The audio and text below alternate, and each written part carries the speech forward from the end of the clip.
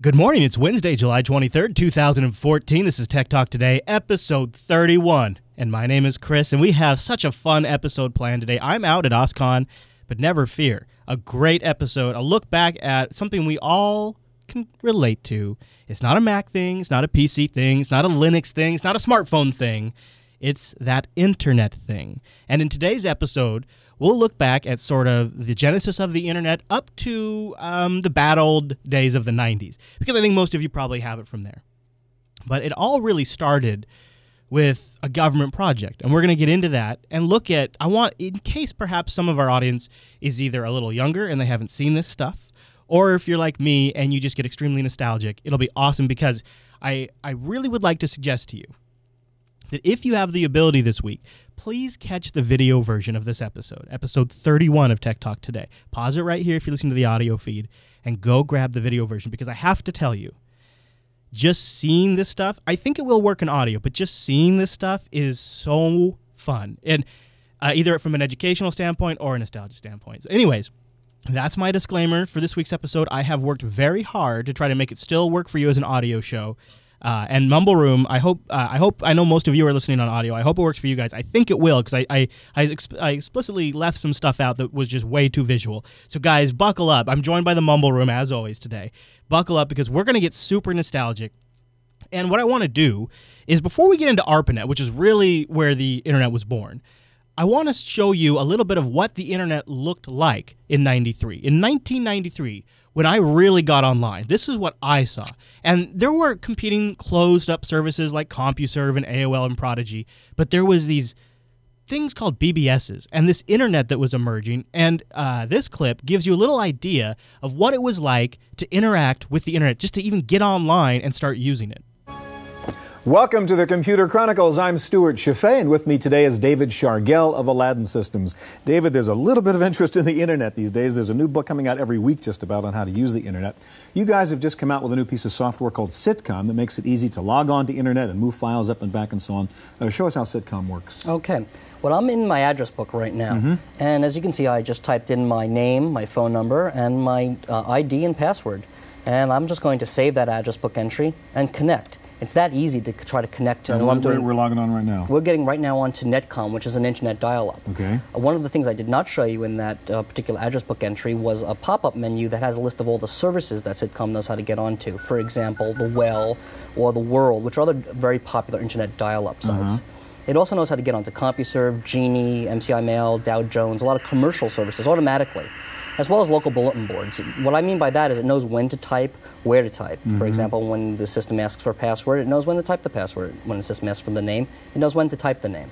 Okay, so we are just about to log on now, I see. As you can see, it's typing the name, password, and we've just established a connection here. All right, so what can we do? I'm going to ask it to send me a file that I earlier got to my account on Netcom via FTP, or File Transfer Protocol, and you can see it's now downloading that file via Z modem. Once that file is here, it's done. I'm going to disconnect. I'm offline now, and it's automatically going to expand that file because it was in a stuffed format, which is a popular format on the Macintosh. Right. If I was dealing with files from the PC, I can expand zip files, ARC files, or if I'm dealing with Unix, which is what the internet is based on, I can get at Unix compressed files, tar files, UU code files. So what I'm going to do now, I'm still within Sitcom, and I'm going to view the file that I just got. It's already expanded, and here it is, the Clinton inaugural address. This is the full text that I got to my machine. And there it is. Now, there, of course, because it's the 90s, you might have also caught he mentioned, the internet's based on Unix. Or actually, he said internet is based on Unix. Well, that's because Unix was huge, where the internet was originally born. And I want to tell you a little bit about the Advanced Research Projects Agency Network, ARPANET. It started in the late 60s. And over the 70s, it grew from like one connection from the East Coast to the West Coast. And then eventually it became many connections spanning the entire United States from the East Coast to West Coast, with connections in the middle and all of that. Right. Well, because the point of it was to create a mesh network so that if any one military base, which were what the points were, got blown up by a nuke, they would be able to find a way around. And this was like the first packet network, right? This is where they started using TCP and all these kinds of things, was on ARPANET before there was internet. And it's kind of fascinating. Right. I saw the thing there with the packet switch network. The idea was, rather than having a direct link from point A to point B and point A to point C, you would have connections that at each hop it could decide which direction to go next. Right, that was a huge innovation.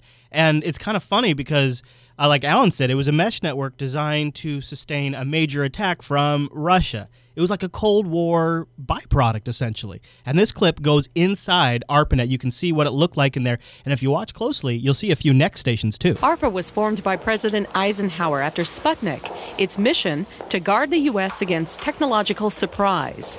Pioneering work on networking technologies resulted in the birth of the Internet. Since the early days, Internet has provided vital communication links in the research community. The Internet is one of the major projects from the late 70s, early 80s. There's been a long tradition of advanced technology developments at ARPA, starting from the early time-sharing projects through computer graphics, into computer networks, through personal computing, and more recently to the new world of scalable high-performance computing. The most recent Internet-inspired development at ARPA is the Enterprise Room.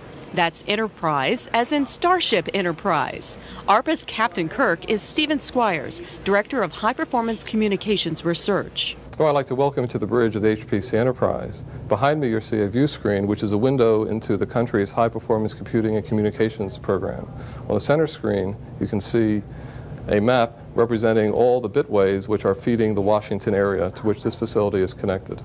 Enterprise is the visual embodiment of all the advanced technologies coming out of the government's high-performance computing and communications program. And ARPA is not keeping Enterprise to itself. Researchers from around the country pop in via internet connections or in person. Is create a whole new spirit of cooperation among the different agencies in the federal government and throughout the scientific community. People are able to share ideas and develop new things simply based upon their interest. Mosaic is one of those new developments. It's a hypertext interface that lets you browse any information service provided by the Internet.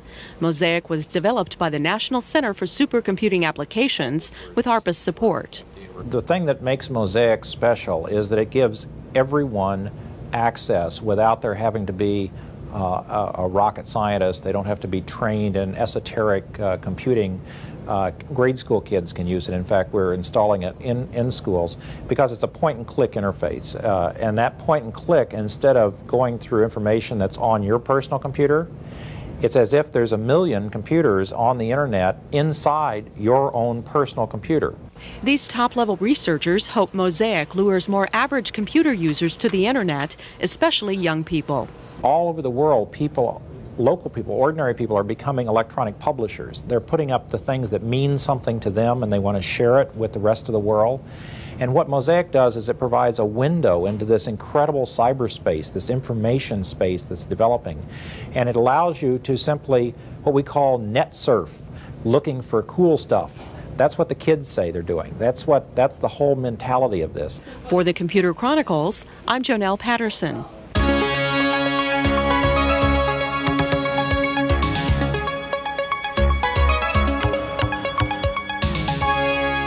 So they were showing Mosaic there at the end. That was my first web browser, really, was Mosaic. And it was... First time I ever saw a web browser, it was Mosaic. So primitive. So primitive. Wow. Yeah, I didn't see anything until Netscape came out. Well, Netscape was a huge, especially Netscape 4. Once Netscape 4 hit, I was all in on Netscape for sure. Mosaic, I was done with it. But so much of what Mosaic established continues to be even conventions you'll find in Chrome and all kinds of browsers today. It was a huge innovation. That whole clip, I was thinking to myself, wow, this is all stuff we now take for granted. Oh, yeah. And everybody knows. Oh, yeah. Oh, yeah. Big time. Big time. In fact, there wasn't even... The fact that we would have an HTTP protocol that everybody would use, it was absolutely guaranteed to fail according to the analyst because nobody will ever be able to type in a URL. You cannot expect consumers to be computer scientists. They are not going to remember these things, and that's why you saw a huge push for like AOL keywords and things like that. And now you have hashtags and all kinds of stuff, and of course search engines and whatnot. But a lot of people believed the web was doomed at the get-go because of the requirement of needing to know URLs. Kind of funny. And then, of course, they developed HTML and all that hypertext and all that kind of stuff. All right, yeah. I've got and to. AOL had keywords instead of domain name. Right, exactly. I've got to. I got to take this to a little bit of a personal route, because in my reading of yesteryear of the internet, and by the way, a lot of great links in the show notes if you guys want to read more on some of this stuff. I came across what I'm calling the proto-podcaster. The first podcaster, the man who pioneered internet radio. And I didn't even know his name. And essentially, I owe a debt of gratitude to this man. So I wanted to spend a minute on the first podcaster. It's really pretty great. His name was Carl Malamud. He founded the first internet only radio station, the Internet Multicasting Service called IMS, in 1993. IMS broadcasted from offices at the National Press Club building in Washington, D.C. It was a nonprofit organization. IMS depended largely on charitable contributions from its audience for its budget. They started broadcasting in 1994, offering several hours of weekly programming, including Geek of the Week, featured interviews with geeks. They had an audio live feed from Monitor Radio and CBC News. They would grab speeches from the floor of Congress, and then they would replay them, which was a huge upset back in the day because nobody did that on radio. And in fact, some people said, well, we need to regulate it. It really generated some controversy by rebroadcasting things said on the floor. IMS later expanded to include online presence for groups ranging from National Press Club to the Red Sage Restaurant. Like many other internet offerings, IMS pushed the limits of public access to government information by offering patent documents and filings with Securities and Exchange Commissions online at no charge. By 1995, IMS expanded its offering to broadcast 24 hours a day, 7 days a week. It shut down in 1996. It's not really clear why. The group kind of disbanded, went their own way. And I found a great, rare clip of an interview with the first podcaster, and I wanted to play it for you guys, the proto-podcaster. You've been listening to Geek of the Week on Internet Talk Radio. Carl Malamud is Internet Talk Radio. He produces audio data files at this studio in the National Press Club building, then uploads them onto the Internet via the World Wide Web. By sending mail to info@radio.com, you can access his interview program, Geek of the Week, and recordings of the National Press Club Luncheon Series. I'd like to welcome club members and their guests in the audience today, as well as those of you watching on C-SPAN or accessing it on the Global Internet Computer Network. It's one of those ideas that started as a hobby and kind of went nuts. I wrote books about computers. I wrote 7 books, and I wrote magazine articles, and I was looking for a magazine about the internet, and there wasn't one, and I wanted to start one. But that's expensive because you have to print paper, and you have to mail paper, and you have to audit who gets the paper so you can get it back to your advertisers. And I decided, gee, let's do something on the network. Unlike a normal broadcast station which transmits programming on a regular schedule, Malamud's cyber station is asynchronous radio. Our radio is a kind of radio station which you pull up when you want. You come in the morning, a phone call comes in, you put the radio on hold. You decide you're tired, you put it on hold again. You cut out the part you don't like. You just chop it out. You don't like my restaurant reviews? I love doing restaurant reviews, but you don't like them? You just want to hear the technical meat? You cut them out. This non-linear digital approach to journalism raises both ethical and procedural questions that Malamud looks forward to discussing on the Internet. We need to start seeing the Nina Totenbergs of the world showing up on the Internet, and we also want the individuals of the world being able to publish themselves. For the Computer Chronicles, I'm Janelle Stelson. Isn't that an interesting piece? That is, and he kind of called in a sense too.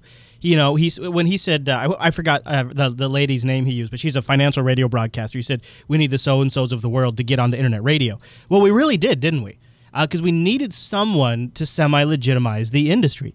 And I think a lot of us probably think of Leo Laporte in that capacity, but I would argue another individual played a very key role in legitimizing podcasting because he was coming from a big media background, MTV. And I'm talking about Adam Curry. And to move forward with the podcasting genesis, one of my favorite all-time demo fails ever involves Steve Jobs and the introduction of podcasting in the iTunes store. You got to see this. Now, I'm going to give you a warning. There is an F-bomb in this clip, but it's so worth it. This is history in the making. This was Steve Jobs introducing podcasting built into iTunes, which was really when it really went on the big stage for the first time to the entire world at the Wall Street Journal's D Conference. I think it was like their 3rd one ever. Great clip. Well, you could try to sell podcasts, but the whole phenomenon is so great it's free. Okay. And I think what we're going to see is an advertising-supported model emerge just like free radio. Here's another. Adam Curry is one of the guys that invented podcasting. And he has a podcast called The Daily Source. Let me go ahead and subscribe to that. And we can go listen to his latest one. You know, just click on it. Your daily source code, show number 180. Something remarkable is happening here. radio is springing free of the regulated gatekeepers who've managed what you can hear since radio was invented. It's jumping into the hands of anyone at all with something or nothing to say. With $16 million worth of airplane strapped to my ass, and the next generation radio content in my ears, we don't need no stinking transmitter. I like to think I'm flying into the future. Podcasting. It's Adam Curry. That's right. It's show number 180, and it's Friday, everybody. Thank God. I've actually had to restart the show 3 times. My Mac has been acting up like a motherfucker. I don't know what's going on. I think it's something to do with the file system. Okay. Now, how do you control, say, dirty stuff? I mean, we're going to have an explicit flag on these like we do the music, so you can know if it's explicit. So I can find it easier. Yeah. Right. Yeah. Okay, good. I love that Adam Curry was complaining about a file system problem on his Mac because they still use the same frickin' file system. It's the same file system! The same one from back then. Yeah, not much has changed. No, OpenZFS on osx.org. There we go. There you go. But how great. There's Steve Jobs, doing an improv demonstration of podcasting, and the one he plays, the first few seconds of the clip, the guy drops an F-bomb about his Mac effing up. I mean, how perfect is that? That's amazing. A great introduction for podcasting. And while we wrap up, we all know now where we're at now with the internet. It's been massively disruptive. And it's not even like a douchebag term to call it disruptive. It really has been fundamentally disruptive to society and businesses. And the poster child business that the internet has been the most disruptive to is the newspaper industry, right? The print industry. I mean, there's lots, but sort of the poster child is the newspaper. The irony about that particular fact is the newspaper was actually one of the very first industries to ever get online. They were the first to embrace it. They loved it, but they fundamentally misunderstood what it meant. They just saw it as a way to deliver newspapers differently. They didn't get it. But the tragedy is, not only has it steamrolled their business, they were one of the first in it, and they still didn't manage to make it work. So I'm going to wrap it up with that clip. We'll play that in a second. I just want to give a quick plug to our Patreon page over at patreon.com/today, where you can become a Jupiter Broadcasting investor and keep us going and help us do things like OSCON visits and whatnot. Patreon.com/today. Any pledge amount helps. It's a monthly fee, so it's not a bunch of money. If you get some value from our shows, we would appreciate your support over at patreon.com/today. And thank you to all of our Patreon supporters. Now, I'll wrap us up with a look back at the newspaper industry's early embracement of the internet and how they just thought it was quite swell, and take a look at some of this awesome ancient technology. Imagine, if you will, sitting down to your morning coffee, turning on your home computer to read the day's newspaper. Well, it's not as far-fetched as it may seem. In fact, both local San Francisco papers are investing a lot of money to try and get a service just like that started. Science editor Steve Newman reports on one person already using the brand new system. 17 stories up in his fashionable North Beach apartment, Richard Halloran is calling a local number that will connect him with a computer in Columbus, Ohio. Meanwhile, across town, in this less than fashionable cubbyhole at the San Francisco Examiner, these editors are programming today's copy of the paper into that same Ohio computer. When the telephone connection between these two terminals is made, the newest form of electronic journalism lights up Mr. Halloran's television with just about everything the Examiner prints in its regular edition. That is, with the exception of pictures, ads, and the comics. 8 newspapers around the country are currently in the computer network, and within the next few weeks, 3 others will join in. This is an experiment. We're trying to figure out what it's going to mean to us as editors and reporters, and what it means to the home user. And we're not in it to make money. We're probably not going to lose a lot, but we aren't going to make much either. Both the Examiner and Chronicle began service within the last 2 weeks and printed full-page ads about it.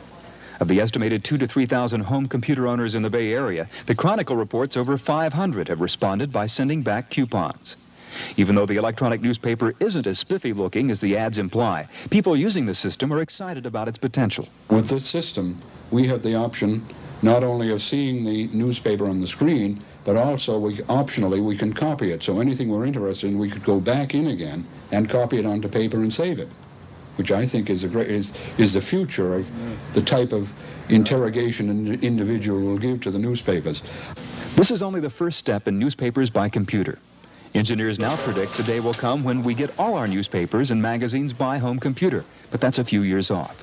So for the moment at least, this fellow isn't worried about being out of a job. Steve Newman, U Center 4. Well, it takes over 2 hours to receive the entire text of the newspaper over the phone, and with an hourly use charge of $5, the new telepaper won't be much competition for the 20-cent street edition.